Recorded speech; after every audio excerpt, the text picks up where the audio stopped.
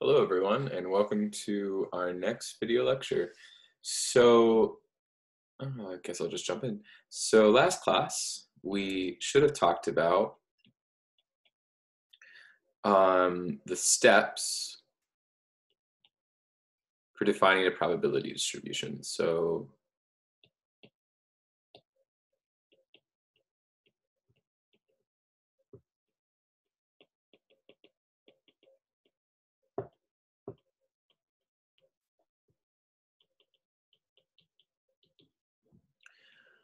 they were: one, describe a phenomenon;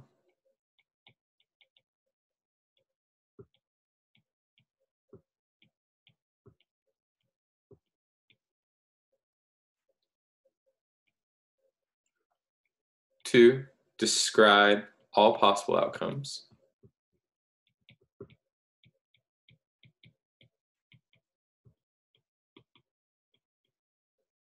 which we called our sample space, the space of all possible outcomes, the sample space.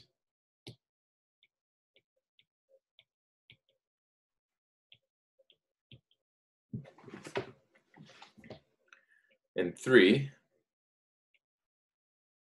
assign a probability to every possible outcome.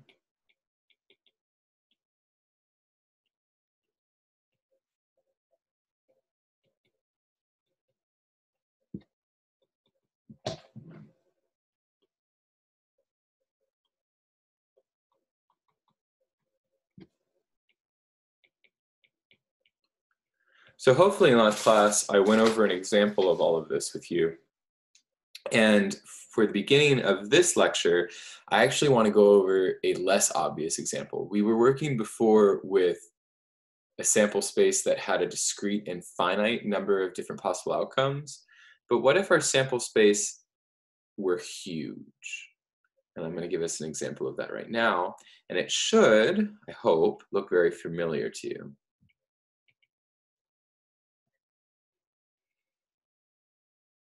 So I'm going to follow our 3 steps. So the first thing I'm going to do is describe a phenomenon, right? Suppose we choose a random score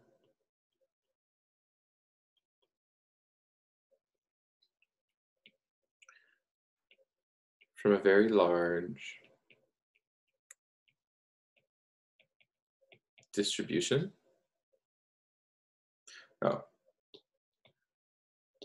Very large population of test scores.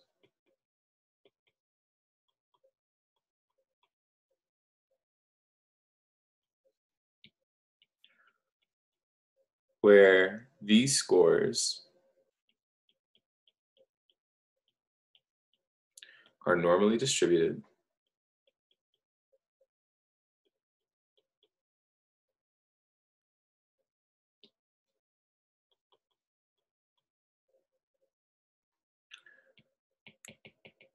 with mean mu equals 100 and standard deviation sigma equals 10. So this should look like many of the normal-like problems that we have done so far in this class. And you should know, I'm actually just on the first, so I've described a problem. It looks like a normal distribution. This should look like a problem we've done before already. But in the context of defining a probability distribution, I've only so far done this first step right here. So how would I do the second step? Describe all possible outcomes. And the thing to notice here is all possible outcomes in this case is all real numbers. You could have a score of 100 right on mu, but you could also have 101.333333333, right? There are an infinite amount of different numbers you could choose. And that's kind of an issue because part 3, we want to assign, in fact, I'm going to write this, so infinite. And that's kind of an issue because when we get to assigning probabilities, How do we assign a probability to every single real number?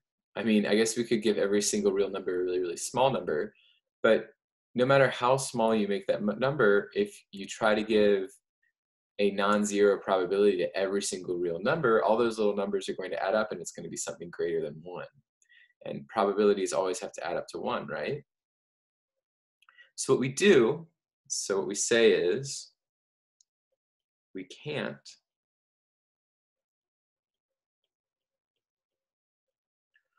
assign a non-zero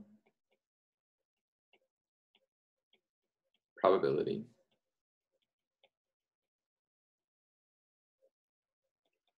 to every possible score.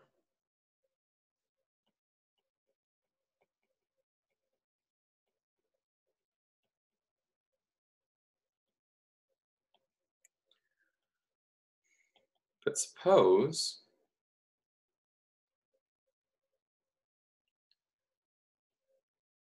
so I can't do a probability to every single possible score, but suppose we wanted to know the probability of the event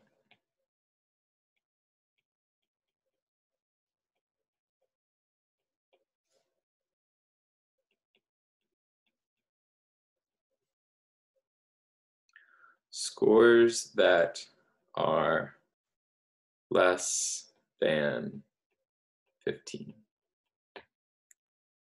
As we know, or I hope we know, it was just a big subject of our most recent midterm, is this we can calculate.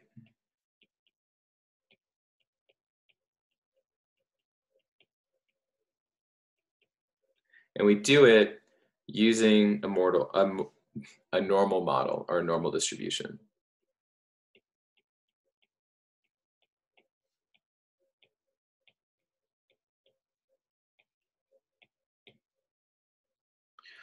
So what would this look like? We would just, remember, you find your z-score, 115 minus 110 over 10. This is 15 over 10, or 1.5.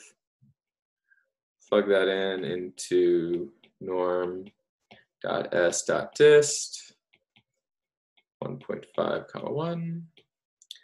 And this should get you, if you went ahead and did it, right? So actually, I asked for a probability, so I shouldn't report this in percentage. This is 0.9332. Okay? So there's a big idea here. This shouldn't look like any sort of new problem, right? I asked you a question about the probability of an event in a normal distribution happening, which corresponded with an area under the curve calculation. And we used our z-score calculation and our Excel function to find that. The big idea here is that what we had done previously with normal distributions is also applicable to this new idea of defining probability distributions. And the big idea, the big takeaway, I'm even going to write it down,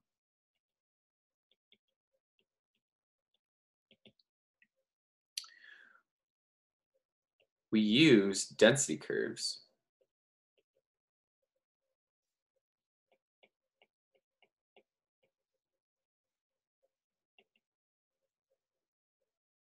to model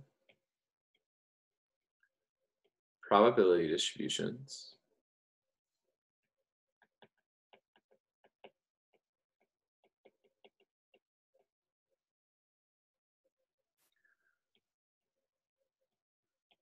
where the number of outcomes is infinite.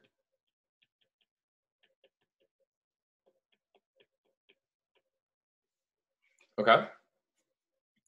So the way we get around this problem, the way we get around having so many different numbers that we have to assign probabilities to, is instead of assigning a probability to every single number, we just use a density curve, a known probability distribution, to describe the phenomenon.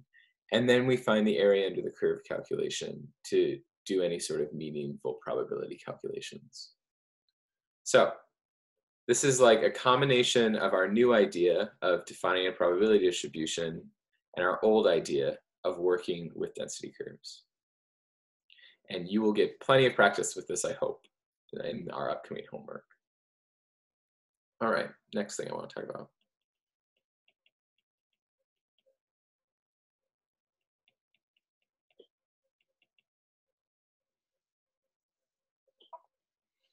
Let's start with the definition.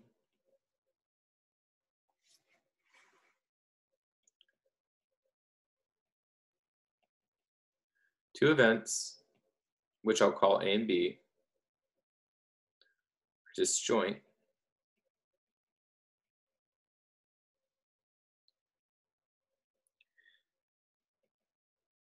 if they contain no outcomes in common.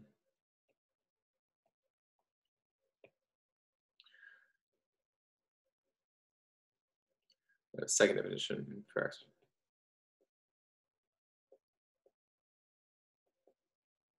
Perhaps I should expand this title a little bit. I forgot that I was also going to talk about this other thing. A set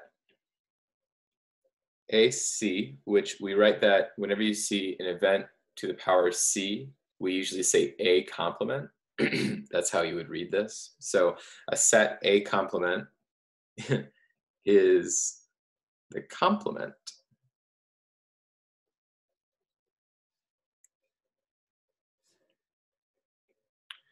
of A if all outcomes not in A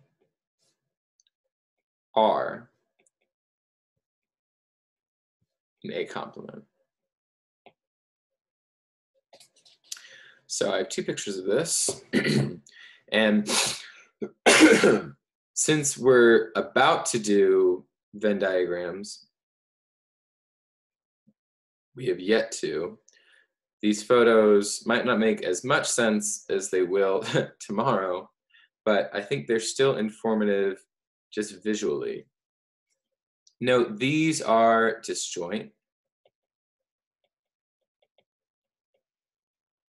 events, and these are complements of each other. And note that if I'm in A, I'm definitely not in B, right? So if there's a point in A, it can't also be in B. They're separated with this like white space in the middle. And note here that A and AC take up the whole sample space. And what this means is if I drop a random point, so if I just close my eyes here and put a point, I'm going to end up in either A or AC. There's no way that I can end up in something that's neither A nor AC, right? Whereas if I did this on this picture to the left, if I close my eyes and picked a point, I'm going to be in A or B, or I could be outside of A. I could be in neither A nor B. So in this case, I ended up in B. If I close my eyes and go like that, oh look, I was in neither A nor B. So these are not complements, but these are complements. This picture on the left is just visually trying to get you to understand what disjoint means. So here are two examples. Again, we're going to have more practice with all these new ideas. And I'm going to give us a more concrete example, less visual.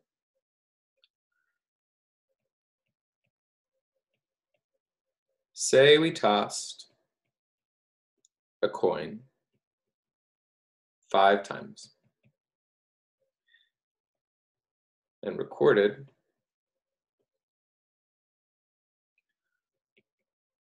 the number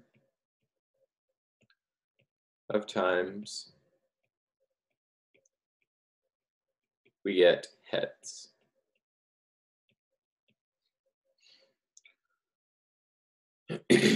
Consider the following events. A, we get heads no times of the 5 times we drew it, 1 time, 2 times, or 3 times. I'll call the event B, we get heads 5 times. I will call the event C the event we get heads 4 times, 4 times, or 5 times.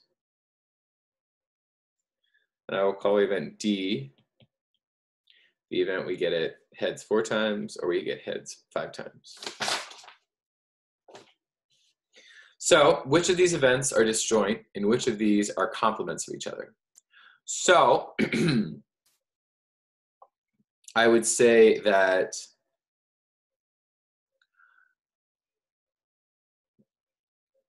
oh my goodness, excuse me. I actually just woke up, so my brain is moving a little slower than it might usually.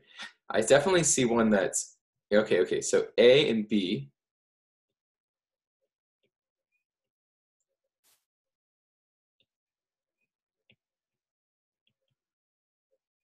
are disjoint.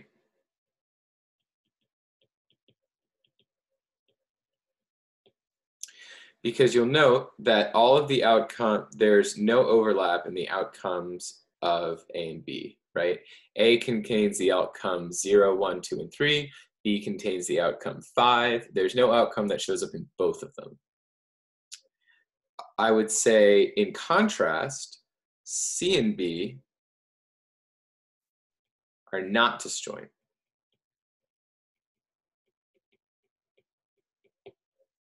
And that's because both C and B contain the event 5 that we flipped a coin 5 times and every single time showed up heads, right? A and D are complements.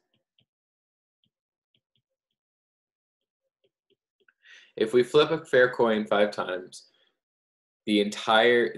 all of the options are 0, 1, 2, 3, 4, or 5, right? Those are all the possible number of heads that we could observe from flipping a coin 5 times.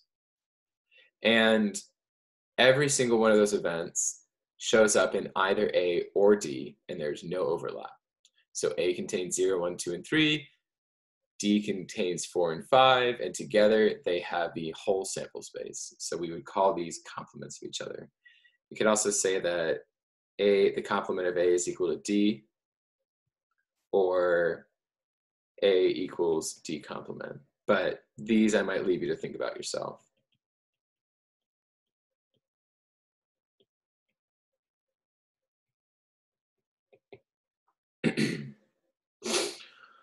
So the last thing I believe I want to do is I want to just state the laws of probability. How much time do I have? Yeah, I'm just going to state the laws of probability, which is the next thing we want to talk about.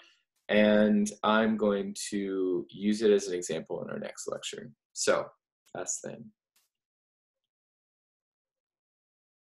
Here, I'm going to make it dramatic.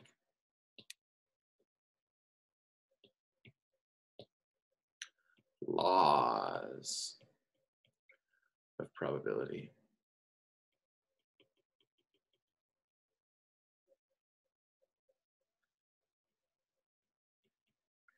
Law 1. For any event A, the probability of A is between 0 and 1. So note this little shorthand here. If I do like a P and then open parentheses, close parentheses with some sort of event inside of it, we say that as the probability of A.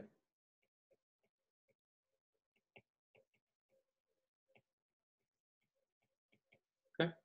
So that's event 1. It has to be between 0 and 1, which makes sense because as we learned before, a probability is actually a long-term proportion, right? A proportion of the total times that some event happens. And proportions are always between 0 and 1. This shows up in one of our laws, law 2. P of S is equal to 1, where S is the entire sample space.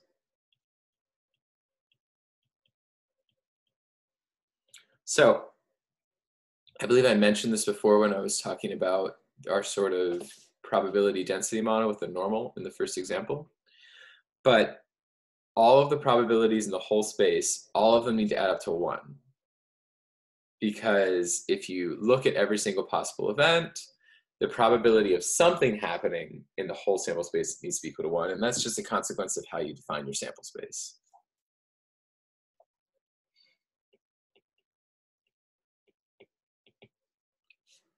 Law 3, if events A and B are disjoint,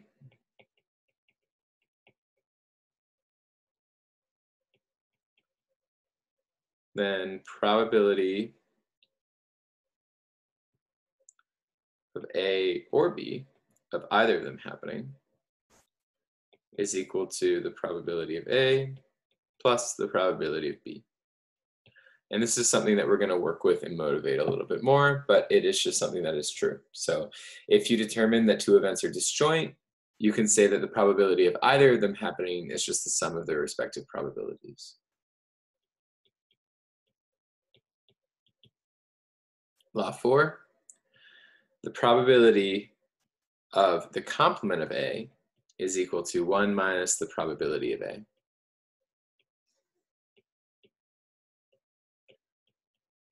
Is the complement of A. Right? So I think that's about it for this video lecture. I wanted to just show you these laws, and we are certainly going to come back to them. I'm going to give you more examples of them, and we're going to get practice to what each of them actually means. And I believe that is it for this video lecture.